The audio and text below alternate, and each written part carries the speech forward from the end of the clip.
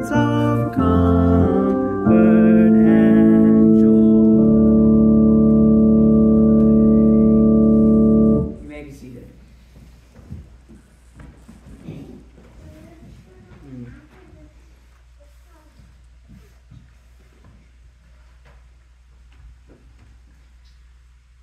We made it. We finally made it. I think it's kind of cool that we got snowed out in January. Snowed out, right? Snowed out. To delay this service and this message. How cool God is that my child would be born on the Friday before this service, and wanting to talk about the Magi coming still and birth and everything. It's just kind of cool seeing the coincidences, right? We're all on this journey. Each of you are journeyers in life. You're on some adventure right now. Maybe you're in between missions. Maybe you've begun a new one, or perhaps something has just finished. But in life, we are constantly journeying. And in this journey of life, the number one thing that we all need, but we don't ever have enough of, is patience, right? In my experience of Michaela becoming pregnant and then going through these last 9 months, it's been this transformative journey to prepare me to enter into the stage of fatherhood. But you can all relate in your own regard with being prepared for a journey and then that experience starting. When the three Magi came to visit Jesus, think about where they were in life. Doing their own thing, doing their king stuff, coming from the east. And because of their faith and their belief in the message that they heard, they dropped everything, gathered together supplies, and went on this journey to find this newborn king to come. Now, they didn't fully understand what they were looking for, so obviously they go to the king in town, King Herod. By the way, just some fun fact history. King Herod was a governor appointed by the Roman Empire to oversee the land and the area. He was very much a political appointee, and so obviously very clingy to his power. So when news comes to his doorstep that the people who he is in charge of, as a result of the emperor's decree, to find out that there's a new king in town, he too became very scared.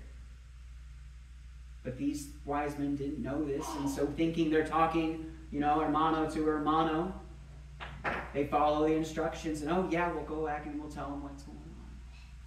So they go to Mary and Joseph. Then we pause, because all the while the Magi are making their way, Mary and Joseph are on this journey as well, following the star, looking to pause. They don't know when the baby's going to be born. So they go off and they find an inn and they get turned away and they land themselves in a stable, a barn, if you will. Just think about the horse stables that are just down Guinea Road, right? There. That's where Mary gave birth. But much worse. There were no epidurals. And she gives birth in that stable, in a manger, which is just a feeding trough. And they lay the newborn baby, the new King of the Jews, our Lord and Savior, born in the most humble setting. And this young couple finishes one leg of their journey. And they wait. They don't know what's going to come next. In your life and your experience, you hit these benchmarks, right? You accomplish one thing, okay, we got this over. But how much foresight do we have in life, truly? We go back to the COVID pandemic that happened just 2 years ago. Think about where you were January 2020. And then what happened in March to where we are now. This journey of life that has these twists and turns. Perhaps you have found yourself in a stable, completely unstable, waiting and hoping for God to come through. And we, in this passage, we all know that Mary and Joseph and Jesus are going to be just fine. But they didn't know that, right? And all the while, the Magi are making their way. The first big lesson of the Magi is that I believe truly that there is a blessing on its way to you. If you find yourself in a stable, waiting for the next part of your leg of the journey to begin, do not be afraid, for God is with you and will provide for you. It happens countless times and times again. Every time the people of the Lord are on a journey, God provides to them when they need it and exactly what they need. Go back to the Exodus, when all the Jews left Egypt and they're wandering through the wilderness, and God provides them, when they're finally at that place of starvation, manna from heaven, cornflakes, and they live and survive off of it. The manna from heaven is there for you as well. That blessing. But you have to go out and gather it. So we come back, and they're in the stable now, making their way back to Bethlehem. And this is when the Magi meet up with them. Where is it?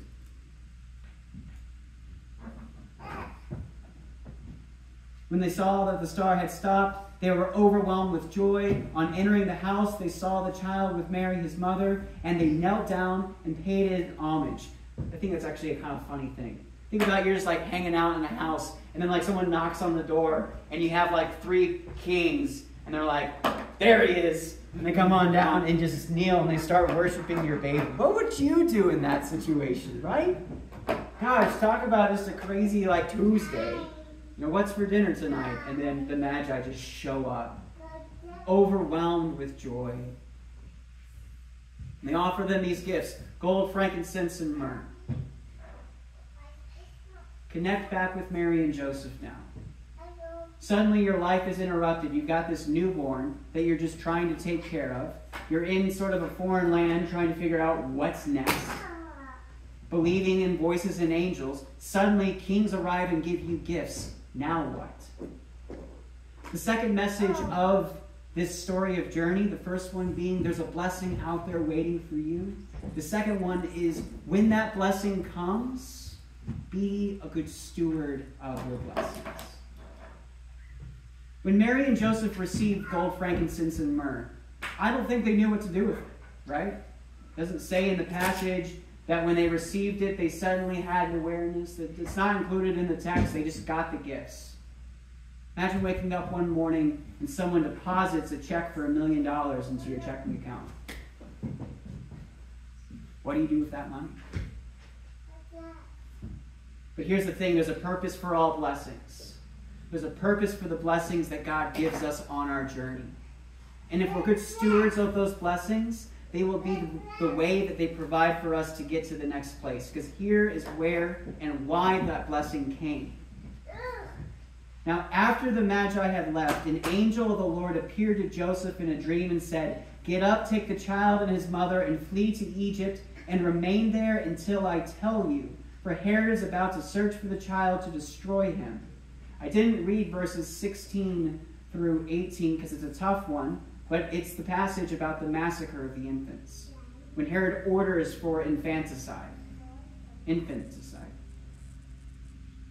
Finally, when Herod died, an angel of the Lord suddenly appeared in a dream to Joseph again and said, "Get up, take your child and his mother, and go to the land of Israel, for those who you are seeking in the child's life are dead."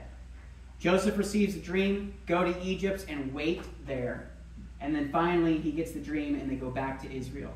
Tell me, friends, how does a young couple, unemployed, in a foreign land, pay for a trip to Egypt, stay there, and then pay for the trip back?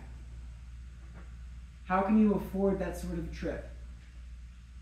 If only we had a large sum of money and valuable goods available to us to pay for that trip. Gold, frankincense, and myrrh. When they received the gifts, they had no idea what was going to come. And then they received the message, you need to get out of town or you're going to die. And they leave. And God provided them that blessing to pay for their journey, to remain there, and to be able to come back. This is one interpretation, but it makes the most sense. The third point of the message is that the blessings that you receive are there to provide for you to get to the next stage. This is to fill up that gas tank. And the beauty of worship and church is that this can be a blessing to all of you. Your experiences in life can be a blessing to each other. And remember, you never know the full story of what's going on.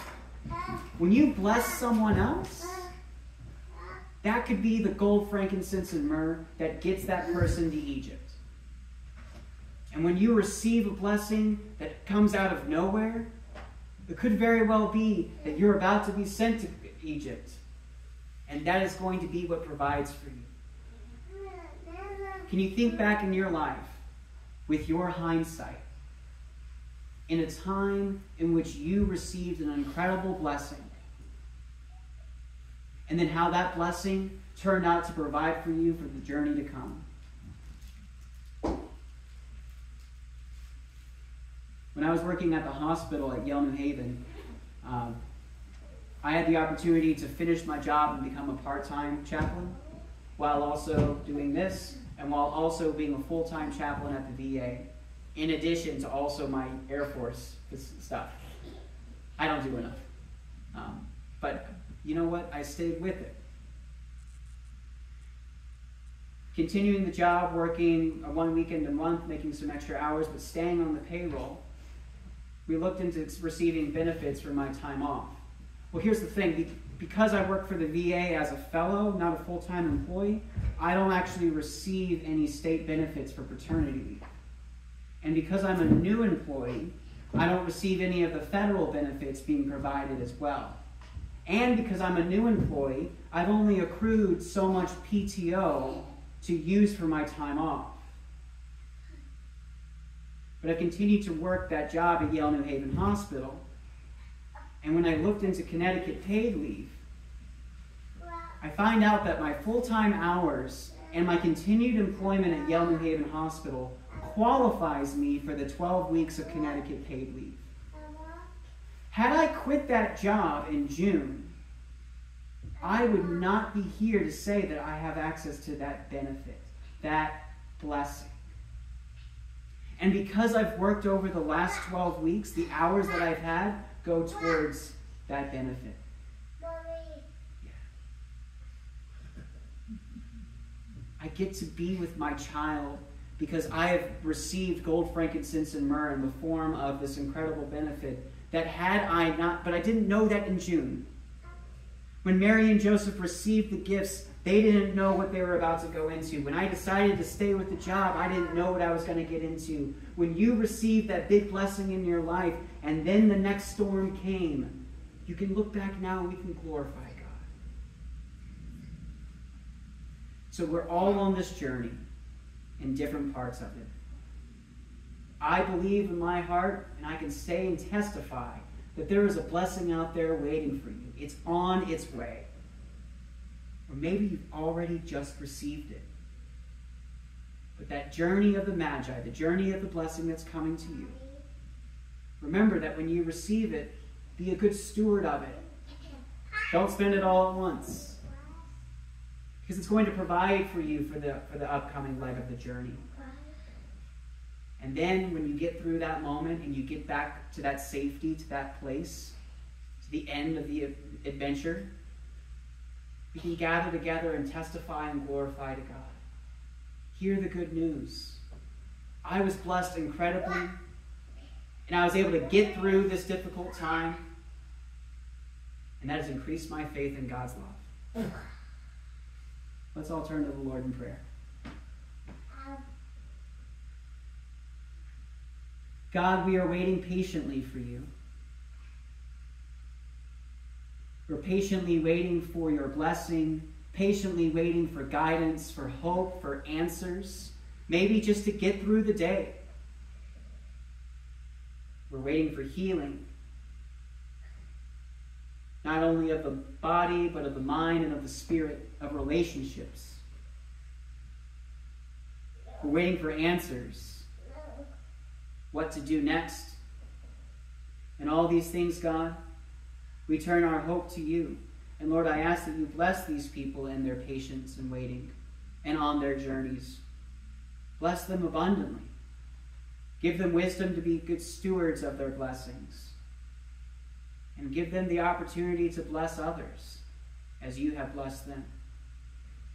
We ask this all in your Son's name we pray. Amen.